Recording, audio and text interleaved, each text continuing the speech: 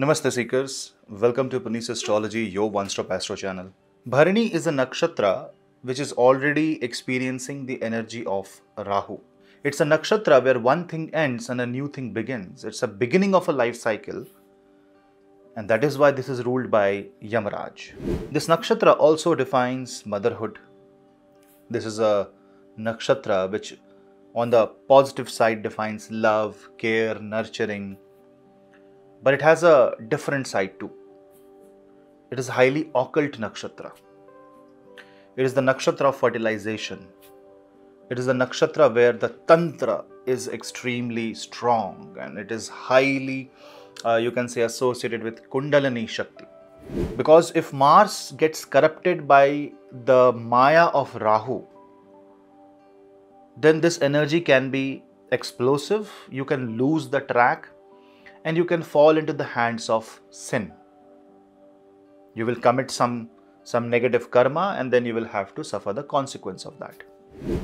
Mars in Bharini can easily get distracted by the Maya.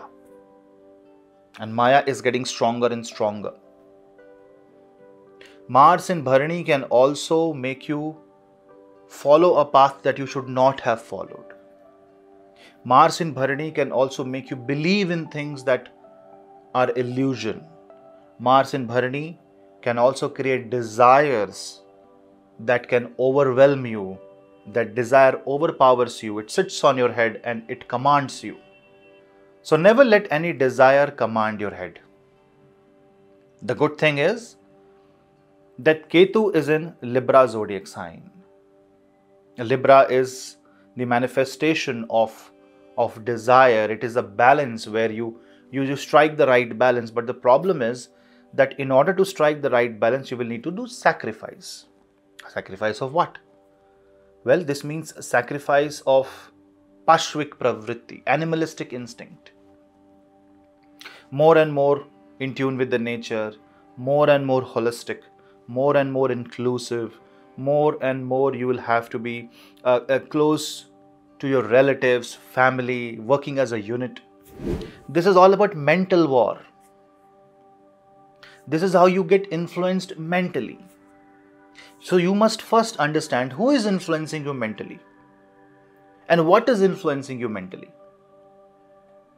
Is that influence bringing out the positive from the mind or bringing out the negative from the mind? And this influence can come from anybody. It can come from your family, it can come from your friends, it can come from the boss, it can come from circumstance, it can come from anything that your five senses absorbs. So when this nakshatra play happens, a thought will develop in your mind which either will drive you to the path of success or will create or awaken your inner demon. Do not take it lightly. This will increase the lust inside your body. This will increase the fear inside you. This can make you feel more threatened. This can increase the chance of accident, especially for those who have Mars in Bharini in 6th, 8th or 12th house. Very specific. So if you have Mars in Bharini in 6th, 8th or 12th, you need to be careful. Try to understand Mars in Bharini is a fertile energy.